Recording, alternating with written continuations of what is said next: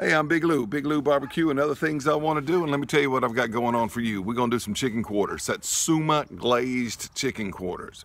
Now, Satsumas are these wonderful little orange type things. They're imported from Japan and they're very similar to a mandarin orange. Many people may be familiar with mandarin oranges because they come candied or gelled in those little jars.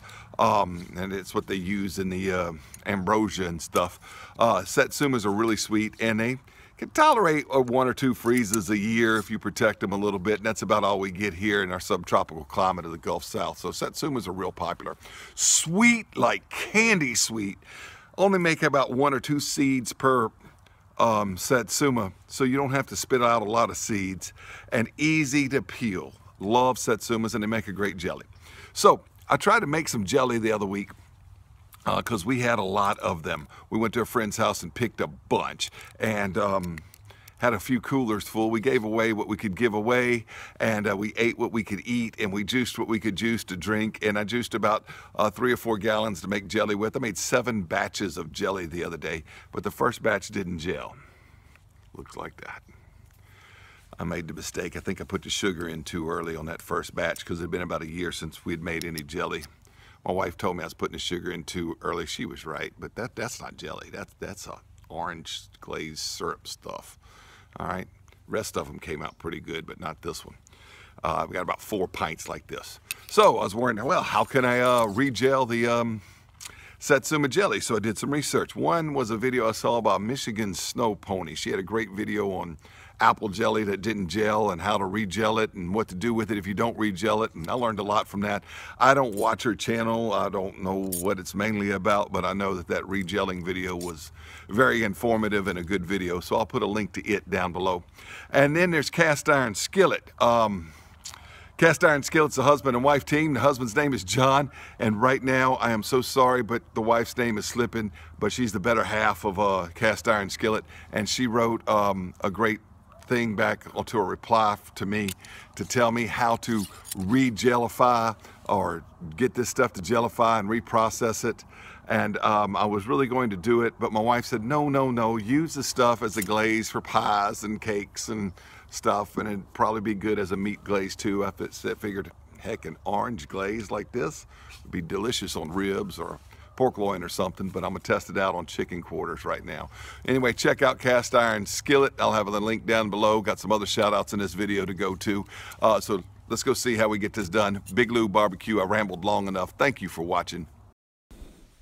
Well, let's do the prep work. I had a 10-pound bag of chicken leg quarters, one of those plastic sacks you buy at the grocery store, and I marinated it in the only marinade you'll ever need. Yep, that's the name of the marinade, the only marinade you'll ever need, and I get the recipe for it out of this book by Stephen Reichlin. He's a fellow who sells a bunch of barbecue books and has a few TV shows. If you open the book up to the marinade chapter, the first recipe is called The Only Marinade You'll Ever Need, and it's pretty good stuff. It's lemon juice and olive oil based and has a bunch of fresh herbs in it. However, I modify the recipe and use dried herbs. I don't keep fresh parsley and fresh cilantro and fresh basil on hand. So I just used dry herbs with it, but it's a great marinade anyway.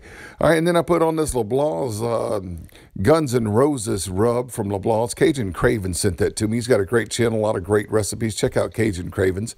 And he also sent some to Chris Biggs, who cooked some chicken quarters the other day. At the time I made this video, I hadn't watched his video yet because I didn't want it to influence this, but he cooked some great chicken quarters on a PK grill using this same rub that he had gotten from Cajun Cravens. And I'll tell you what, PK grills are awesome. I used to have one. I had a 1969 one, and I learned to cook on that thing. It fell out of my truck. I'm going to tell you that story in the next scene.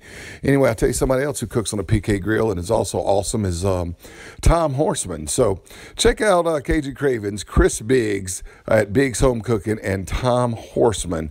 All great cooking channels on YouTube.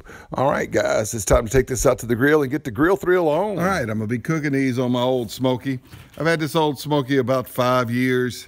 And I repainted it last spring. So I got my name on it. All right, now, I mentioned when I was doing the chicken that Chris Biggs did some chicken quarters. By the way, I'm putting these on, I've got mostly B&B oak lump charcoal in there and a few royal oak briquettes. All right, anyway, I mentioned that Biggs did some some chicken quarters on this PK this week. I hadn't seen the video yet, but I can't wait to see it. I had a PK for years, learned to cook on it. It fell out of my truck when I was, my daughter was born. We were moving in from a trailer because we lived in a trailer park at the house. And when I say trailer park, I mean an RV trailer. So we needed to get someplace. So we moved in the house. And when I was moving, fell out of my truck. And didn't really have the money at the time to buy a new one.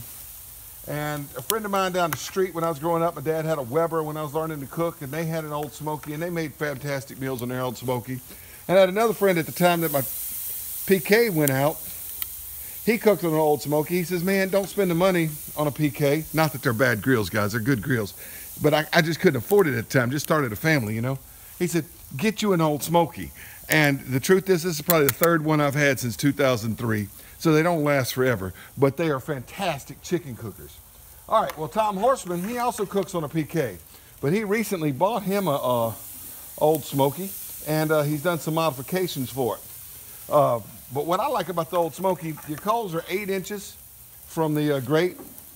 On other grills, they're about 5 inches or shallower. But because they're 8 inches, it makes an Old Smokey a fantastic chicken cooker. You can see these chicken pieces have been on here on top of mostly oak lump. They're sizzling, but they're not flaring up. The top's been off, and I can trust them to cook right here for about an hour before they're done. And after they're cooked, I'm gonna come and put that orange glaze on them, and I've got room to fit them all. Probably gonna cook up some sausage tonight too if I can find room to get that on there. So we're gonna cover these up. Been rambling again. Want to give another shout out. When I ramble, that old Led Zeppelin song goes through my head. Ramble on, you know. If you haven't checked out Mega Fred Zeppelin's channel, he grills a lot on a Weber. And Mega Fred Zeppelin, hi Fred, he does a lot of grilling on his Weber, but he also has like a video vlog channel, gives you a lot of other information too. But check out Mega Fred Zeppelin. He's out of California. All right, so we will be back in about an hour, or as Fred Zeppelin says, we'll be back. All right, I'm going to open up this non-jellied jelly, this Satsuma syrup, because, you know, I'm not going to baste it on from this mason jar. I'm going to pop it open with one of these church keys. They call these church key openers. You got a can opener on that side and a bottle opener on this side. That works real good for popping open mason jars.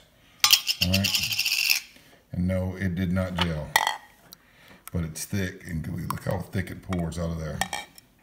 All right, Hannah, you want to taste this super sweet stuff? Yes, please. All right, she's gonna hold the camera and give her that with that hand. It's trippy. Well, taste it. And I'm gonna taste it with this spoon here. They made soda out of this, Sippy. It tastes like runny Satsuma jelly, but it's going to be good on that chicken, and I know it'll be good on ribs and stuff. All right, I'm going to cover this back up. I'm going to put this in the refrigerator. Heck, maybe it'll gel if it gets cold. I don't know. But that's, you know what, I'm going to need more to coat that chicken with. So if your jelly doesn't gel, use it as a glaze for cakes, pies, as my wife said, and meats, as I say. All right, Big Lou Barbecue. All right, it's been just at an hour. I put these on about 4:30 in the afternoon. It's about 5:30. Darkness has set in, and that hiss you hear is from a 1970 Coleman 237A kerosene lantern, but it's a pretty bright lantern, and so it's what we're going to look at. Now, I know darkness has set in a little bit, and I'll show you what they look like inside, but I want you to know they've got a pretty red color.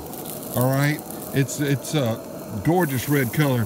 They don't look quite done, but remember, you cook raw meat with a thermometer. You do not cook raw meat with a clock. You can cook cakes and pies and pasta, casseroles and stuff with a clock, but you cook raw meat with a thermometer. So let's see what that says. See if I can lower this down a little bit. 192, 194. Well, heck, that's done. Can you read that? Right there. See what it says in the thigh meat here. 185, 193, and that's one of the bigger pieces. Let's check this one right here. That one's not as done as the other one. It says 168, 169. It's close to done, but it's not there yet. That one's definitely done. 170, 182, and right there on the joint, 174. Nah, they're gonna stay on a little longer anyway. Yep.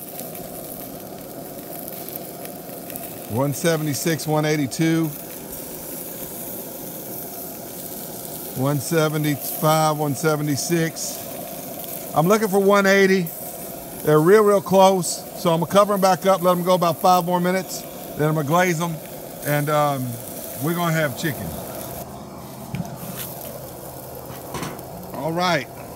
Still got that mahogany red, reddish brown color. This one was one that we were worried about. See where it's at now.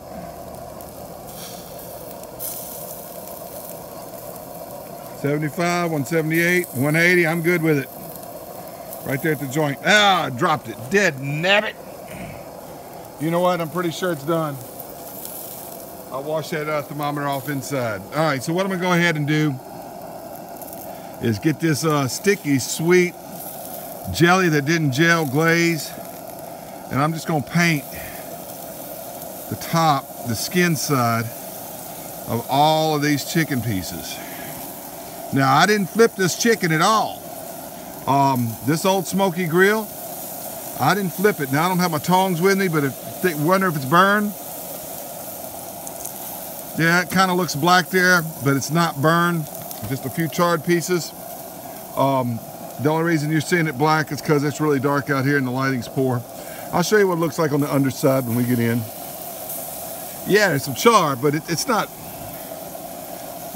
burned on the bottom. I trust this grill to cook chicken for an hour or two with not overcooking the underside. Maybe if I was going 2 hours, I'd flip it. If I'm doing a spatchcock chicken, I'll flip it. But these chicken quarters, I've done a bunch of them. Billion chicken quarters in Old Smokey. Maybe that's an exaggeration, but I've done a lot of chicken quarters in Old Smokey. I don't have to flip them. All right, first time with this orange glaze though, I think I poured out too much.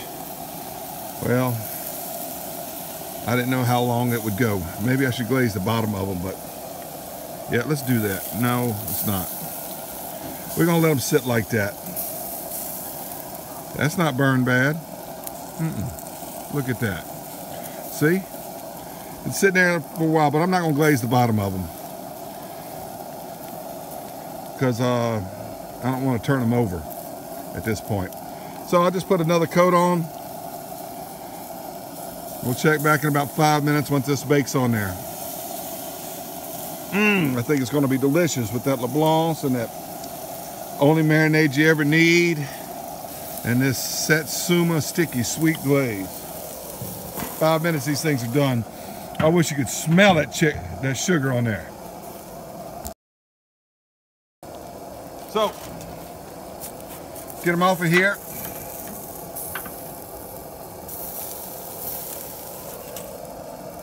And it's not bad at all. All right, been sitting that side for an hour. See what I'm talking about? These are beautiful, man. Just gorgeous. All right.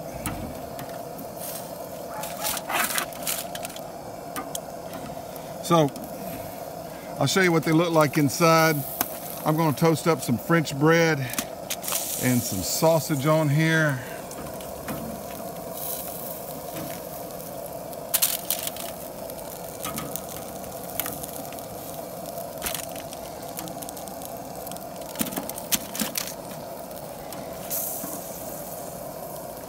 That one had the backbone cut out when I got it. I've watched Biggs's video while these were cooking. He took the backbone out of all of his. Thought that was a good idea. Okay, well there's the toasted French bread. Looks like that. That Old Smokey does a good job of toasting too without burning. I really like the way it cooks stuff like this, especially the chicken. here's the sausage. Sausage is on there for about an hour. And it's done, but you can see it's not burned. That's that green onion and jalapeno sausage so I can get my vegetables so you don't think I'm a complete cretin. Oh man, I just offended everybody on the island of Crete.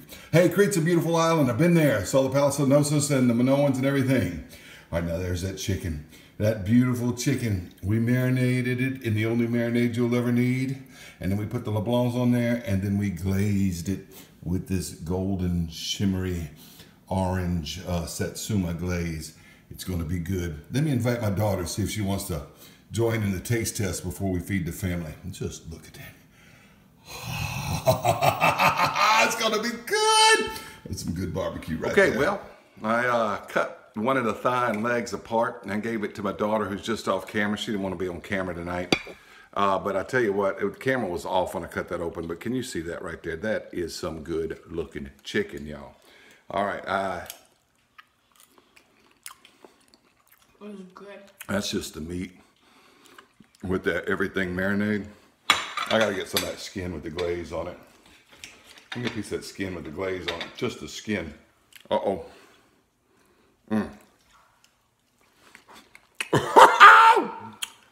Look, if you gotta make homemade jelly and the jelly don't gel, glaze something with it. It's good on meat. Big Lou barbecue. Gracias por mirar.